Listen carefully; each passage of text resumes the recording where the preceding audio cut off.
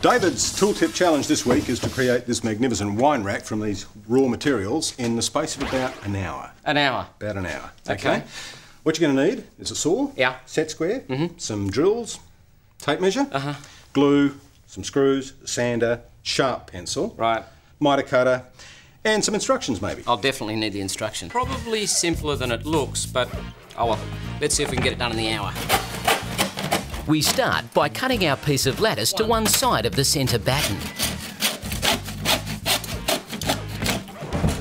These are a standard size, come pre-cut, which is great. Makes it easier, no saw cutting.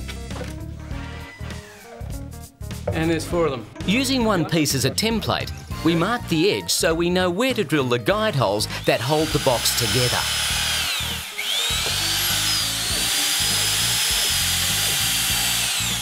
After drilling, we use craft glue for extra strength and then screw the sides together. Even though we're using self-drilling chipboard screws, pre-drilling is important to avoid splitting the MDF. When? 3. Yeah.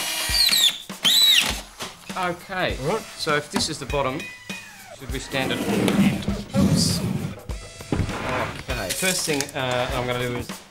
We then measure and, using our hand miter saw, cut the dressed Meranti frame.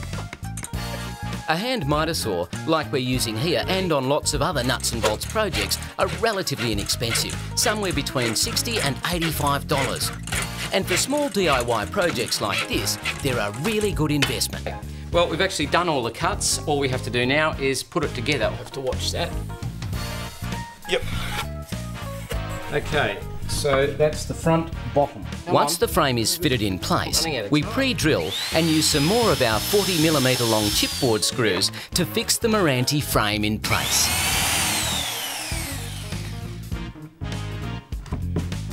Pre-drilling this means the Meranti won't split. This one, screw.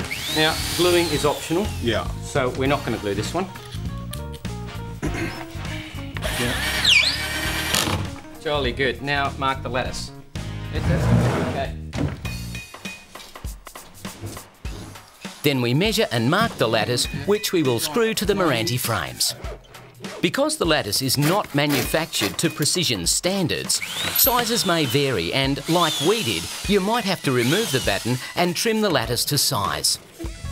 When trimming the pieces, select one for the back of the wine rack to fit so that the horizontal frames of the lattice will line up 30mm lower than the horizontal battens on the front piece of lattice. This is to allow your bottles of wine to sit flat.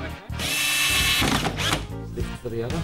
Then glue and, using 25mm flathead panel pins, attach the 3mm MDF sheet to the back of the wine rack. We then score with a trimming knife and carefully snap off the excess MDF sheet. So all we've got to do is trim this both sides, snap it off carefully, nail the top, and that's it. Is that right? Hopefully. Okay. Careful.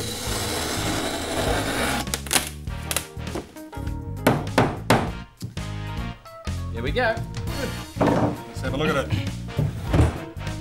Oh, that's pretty good. It's very good. Yep. And just inside the hour. You can then finish your wine rack with varnish or stain or just about whatever you want. And if one isn't enough, they're so simple, you can build more.